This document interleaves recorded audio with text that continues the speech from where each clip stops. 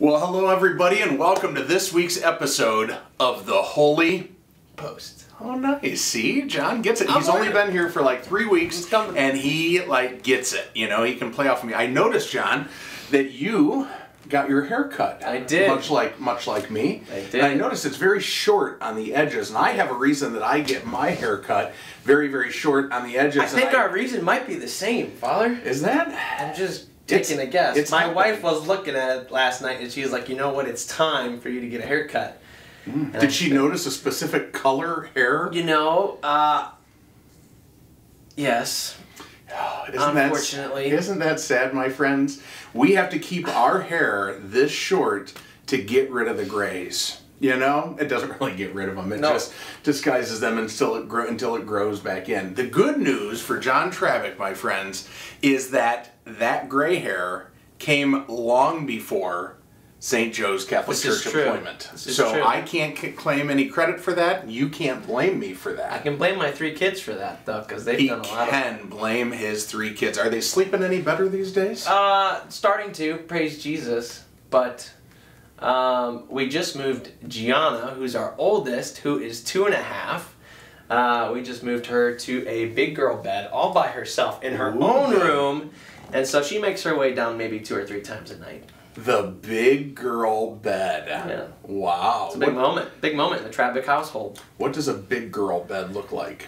Well, it's not a little girl bed. I'm not sure what that looks like. We moved her from a crib to a regular bed. Oh, so a crib is considered a little girl bed. Well, kind of. There's like a crib, and then there's another bed, and then there's another bed. And so now she's in the 3rd bed. That sounds exhausting. Oh my gosh.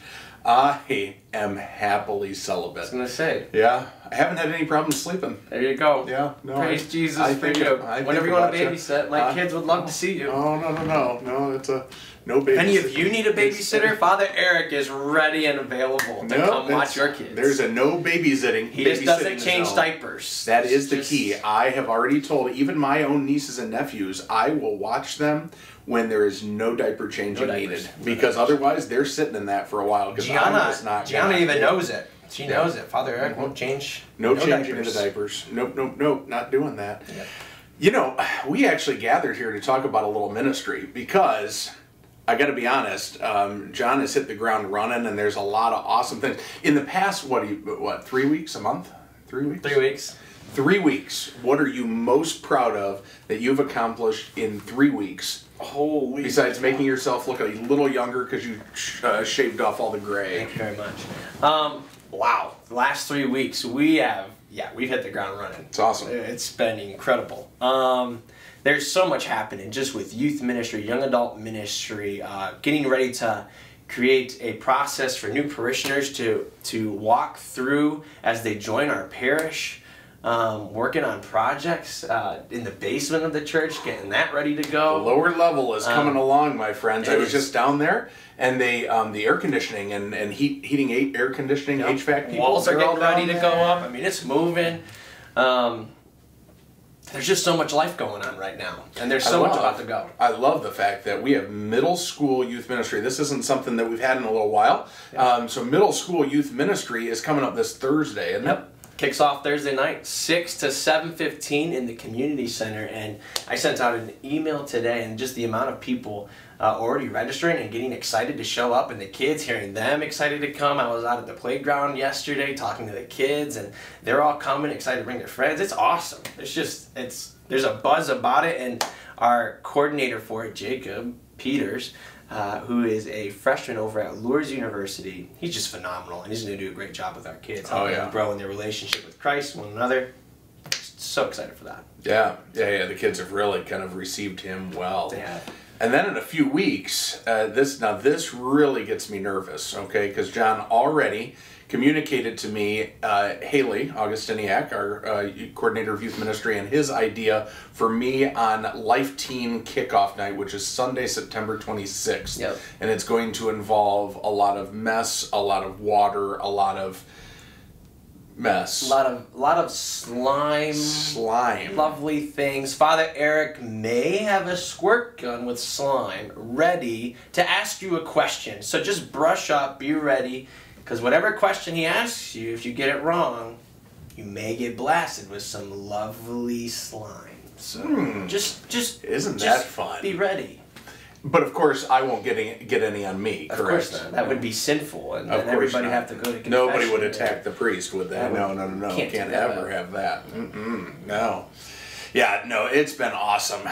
John has just fit in well with the staff and all those good things, and so it's nice to continue to build our staff and our team, and to see so many great things happening. One big thing that's happening, and she's not going to say this because she's filming right now, but Maggie Vertelbeck is getting ready with those beautiful hands. She is getting ready with RCIA, and what are we up to? What 14? 15 catechumens and candidates for RCIA. I mean, 15 people have signed up for that. So again, if you are not Catholic and are kind of interested, or if you know somebody, I mean, the best thing that we can do as Catholics is invite somebody. Yeah. We oftentimes, Catholics are awful at this. We don't want to talk about our faith with anyone. We're just all happy being all Jesus-y inside. But again, if we don't share it, go make disciples of all nations, Jesus said, right? He didn't say just keep it to yourself. And so I would venture to say a lot of these 15 people that are doing it's because somebody went up and said, you'd be a good Catholic. Have you ever thought of that? Not in some hard, kind of, proselytizing type of way, but you'd be a good Catholic. Yeah. And this isn't one of those things where you just you go in and you just get spit out of Catholic. It's not like that, it's a process. And some people even go through and go, I don't know that this is for me right now. Yep. Some people have come in and out of RCIA 2-3 times. Because they want to discern it well. I mean, we even think about when we invite somebody to something, we want to invite them to something that we know is going to be worth their time. And I grew up Catholic, and when I was 16 years old, I had a moment in my life where I encountered God and it changed my life. And ever since then, I've desired people to become Catholic because it's such a gift, and I want to share that gift with them. So I think it's when we're inviting our friends, our family, our neighbors to come and encounter the Catholic Church, we're asking them to come encounter this gift that we have come to receive. And we want to share that with them. And I think it's one of the most important things that we can do as a Christian is invite other people into the Christian life. And the RCIA process is an amazing way to do that.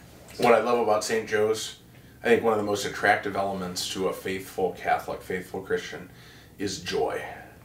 We want to be around joy-filled people. We don't want to be around Debbie Downers, right? And I see and experience so many joy-filled people around our parish, and I love that. I absolutely love it. Oh my gosh. If we don't have the joy, if we don't have that joy down in my heart, where? Down in my heart. Have you ever heard that song? It's absolutely ridiculous, but I really enjoy singing it. I was going to say, where's the tune, Father? You gotta put some melody in there. Joy, there we go. There we go. Where? Down in my heart. Where? Down. Anyway, the next episode could contain the whole we'll get out the song. Guitar, we'll rock and roll. My gosh. Oh boy.